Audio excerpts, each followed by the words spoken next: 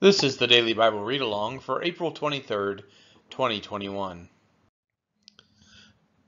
1 Timothy chapter 2. First of all, then, I urge that supplications, prayers, intercessions, and thanksgivings be made for all people, for kings, and all who are in high positions, that we may lead a peaceful and quiet life, godly and dignified in every way. This is good, and it is pleasing in the sight of God, our Savior, who desires all people to be saved and to come to the knowledge of the truth.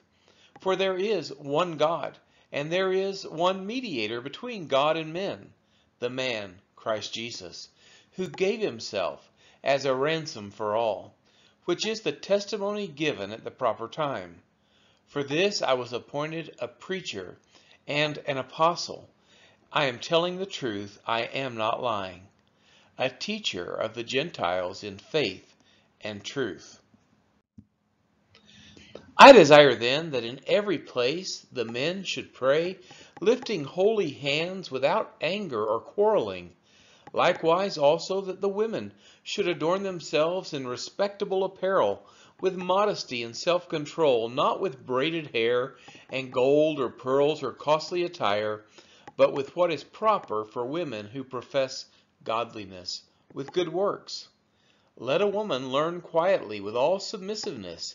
I do not permit a woman to teach or to exercise authority over a man. Rather, she is to remain quiet. For Adam was formed first, then Eve.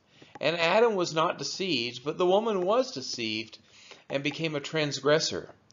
Yet she shall be saved through childbearing if they continue in faith and love and holiness with self-control. This has been the reading of 1 Timothy chapter 2.